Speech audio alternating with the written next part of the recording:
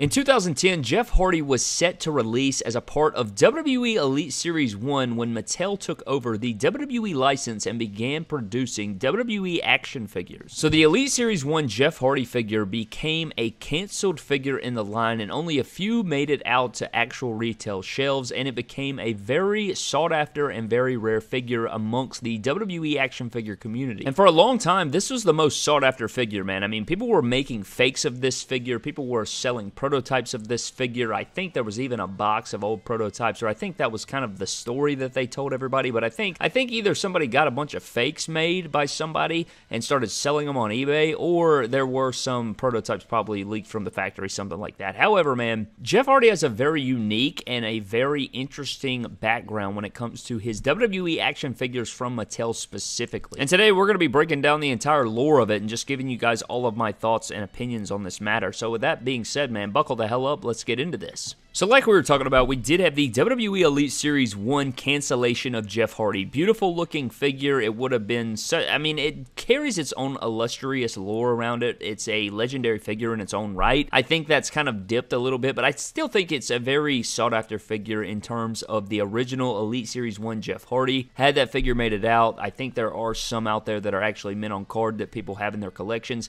Still a sought after piece, something that people definitely hold dear. It's definitely one of the most legendary WWE Mattel figures ever made by them. But with this Elite 1 Jeff Hardy figure not being released, Jeff Hardy kind of became this epic folktale, if you will. He became sort of a legend. He became this very sought after thing that everybody wanted. They wanted to get their hands on it. They wanted to have that Elite Series 1 Jeff Hardy. Now we fast forward to WrestleMania 33 and the return of the Hardy Boys, an epic moment in itself, and being such an epic moment that they created an entire series called the Epic Moments line, in which they took moments from WWE history that were epic and they created them into figure packs. And we got the Epic Moments Hardy Boys return figures with their first sort of elites coming back. We have the Elite Jeff Hardy with Matt Hardy from the return at WrestleMania. Now, this actually came hand in hand. I want to say they were about a week apart in terms of release. It was two different Jeff Hardy figures that came out around this time. You had the Epic Moments with the Matt Hardy, and then you had the Entrance Greats figure. And the Entrance Greats WWE Elite Jeff Hardy figure was pretty much a one-of-one copy of the original canceled Elite Series 1 Jeff Hardy figure. Now, what's crazy about this is I remember when this figure first released, and everybody had their hair on fire for this figure because they were actually getting a shot at owning the Elite 1 Jeff Hardy. Now, it wasn't everything the same. The belt was a little different. The sleeves were a little different. Even the head sculpt was a bit different from the original Elite Series 1 Jeff Hardy figure. However, this Entrance Greats figure was massive. It was a huge deal. I remember people losing their minds when Jeff Hardy immediately returned. All of the figure community knew immediately, right? We were going to be getting a handful of Jeff Hardys. We were going to start to get Jeff Hardy pumped out clip and knew that he would be plugged in the line over and over and over again. But the Entrance Greats Jeff Hardy and the Epic Moments Jeff Hardy figure kind of went hand in hand about a week apart, I do believe, if my mind serves me correctly. The Jeff Hardy Entrance Greats figure hit, and then just a week later, or maybe right there before it, it was the Epic Moments figure. Now, with everybody having the opportunity to own the Elite 1 Jeff Hardy, or at least a version of that, this figure definitely sold like hotcakes. But I think that legendary status is a bit gone now. You can actually still get the Entrance Greats figure on Amazon right now for just under or just at retail price for that Entrance Greats Elite figure. Great figure overall. The Epic Moments was great. But one thing that I want to unpack in today's video as well is just if you go through the history of WWE Mattel Elites and Ultimate Jeff Hardy figures, I don't really feel like we have ever gotten just the greatest Jeff Hardy figures of all time from Mattel. Now, just hear me out, all right? I want you to just buckle the hell up, all right? I think that his Ultimate Edition figures were questionable at best. If you look at his first Fan Takeover Ultimate Edition Jeff Hardy, we all knew that we were getting a Jeff Hardy Ultimate Edition. Everybody lost their minds with the Fan Takeover voting system, and it came out, and we knew what attire we were going to be getting. We were excited for it, but when it was released, everybody can agree that the torso was way too big. It did not fit him. It's similar to Cody Rhodes. It was similar to some other guys we've seen in Ultimate Edition form. It just didn't sit right, man. It didn't look quite right. Way too big. It made him too tall. It was definitely a figure that we wanted. It was definitely a moment that we wanted, but the execution of the figure was lacking, and this figure was pretty hard to get, man. I mean, I know that it's a fan takeover, but it kept selling out on Amazon, and now in the aftermarket, it's pretty hectic nowadays to get this compared to his other Ultimate Edition that we're going to get into. And his second Ultimate Edition, while the torso was better, and I like this figure. I think a lot of people drag this figure up and down the street for whatever reason, but it is because I think this is kind of a mishmash of different Jeff Hardy eras and themes and things. It wasn't one of those epic moments like his first Ultimate Edition. It wasn't one of those just hardcore Team Extreme looks. It wasn't one of those iconic looks of Jeff Hardy in its own right. You know, if you're a massive Jeff Hardy guy and you like this gear, I like the figure personally. I'm just saying I don't think that it quite captured the hearts of all Jeff Hardy fans alike. Even though I do love this figure and I love Jeff Hardy, massive Jeff Hardy fan, one of my tops of all time, this figure did not hit quite like the rest. The head sculpt was weird with the mouth open, and I think that this figure could have been much, much better. Now, just breaking that down, his first Ultimate Edition, it didn't even have the longer sleeves. They used the promo shots from his original promo, backstage shots, and so his sleeves were shorter, so it wasn't the traditional Jeff Hardy sleeves. And then on his second Ultimate Edition, he only had one long sleeve, and on the other arm, it was the body paint going on. So we didn't even get double jointed sleeves for this Ultimate Edition figure, which may not sound the biggest deal, but I think it does. It's definitely something to talk about.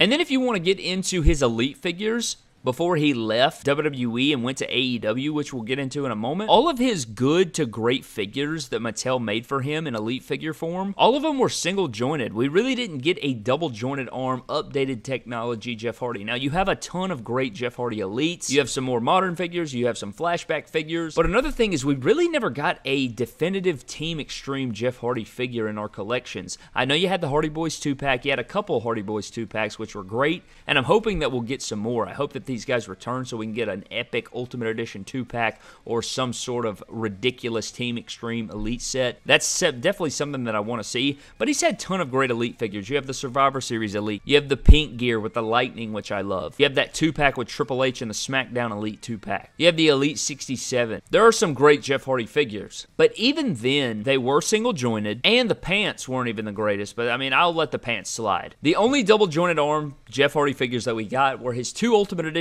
and then the Top Picks figure. And in that Top Picks figure, which I think, besides that second Ultimate Edition, this may have been his last Elite figure in the line from Mattel for Jeff Hardy figures specifically. I'm pretty sure this was basically a re-release with different face paint. We had already seen this Elite for the most part in the FYE 2-pack Elite set with Matt Hardy that we had just seen. Again, it does have face paint and things, but it's practically the exact same attire. Another thing to mention also is when Jeff Hardy first came in his return with Matt at WrestleMania 33, I was super excited for that because at the time, you could take basic action figures and switch their arms onto Elite figures to do an arm swap. Maybe the Elite was too big or maybe the pattern you want to make a cool fix-up. But when the Hardys returned to WWE, all of the basics immediately switched to that garbage elbow rotation and they took away bicep cut. So now every Jeff Hardy figure that we got didn't even have bicep rotation, so you couldn't do the shoulder swap or the arm swaps to keep those different fix-ups coming. If I wanted to take my entrance grates and put some different sleeves on it to make a cool fix-up, you couldn't even do so because the arms no longer had bicep cut. You couldn't remove them and put them on these Elite figures that we were getting. So that was very, very bummy. So all that to say that I think we really missed out on a golden opportunity for Jeff Hardy. And I know he left to go to AEW, but we haven't even gotten an AEW figure of his just yet. His first appearance on AEW television is being made in figure form, and I do believe we do have 2 Jeff Hardys coming this year. There was the one with the face paint, but his debut appearance with the chair has yet to release, and it's not even a wrestling gear. It's a man bun gear. It's got all of his tattoos on there. I think it's going to come with a shirt of some kind. It may not even come with a shirt of some kind, but even if it doesn't come with a shirt of some kind,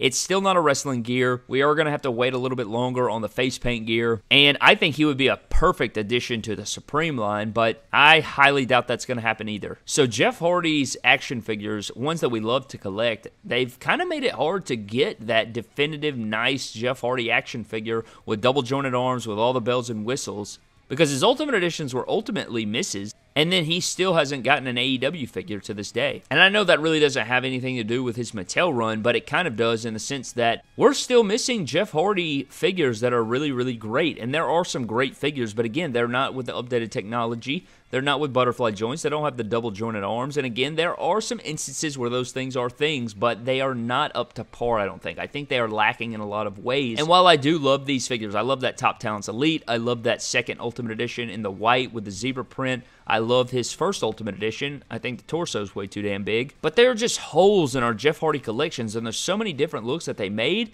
and I know WWE can't do anything about it right now because he's not under contract or anything, but when he finally returns, man, they got to pump out some damn Ultimate Editions. They got to get this man some very good figures. We need the Hardy Boys. We need some Hardy Boy Elites, and I know, again, we did get the 2-pack, but that wasn't Team Extreme peak Hardy Boys looks. So yeah, I wanted to talk about it. So I want to give a huge shout out to the Case Fresh Pod because they didn't give me the idea for this video. This video idea just kind of popped in my brain from listening to their pod. So they do have a wrestling action figure podcast, and I was listening to it. My boys Fig Heel and Fig Vault, Mike and Joe. I was listening to their podcast the other day, and they started talking about the entrance greats Jeff Hardy and the Elite One lore and all that different things, and it just kind of gave me the idea behind this video that Jeff Hardy has really been underutilized in a lot of ways. I could do a whole video on AJ Styles as well, where there's these guys that have just been underutilized. I did it on Stone Cold Steve Austin before as well. They treat him weird. He has a weird history. There's these iconic looks that they've yet to make in their long history of making Mattel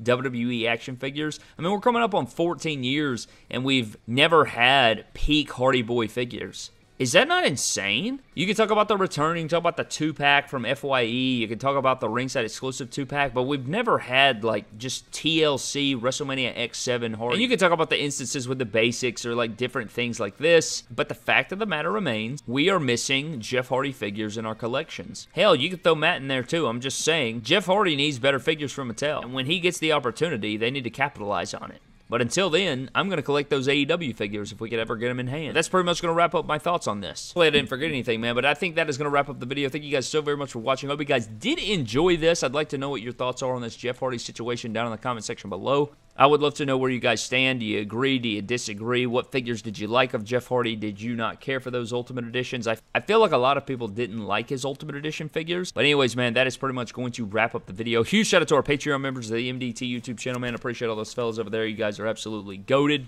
Thank you guys so very much for your continued support on the channel. Follow me on Instagram, Twitter, and TikTok at MyDamnToys. I will see you guys in the next video. Have a blessed one, and I will catch you guys later.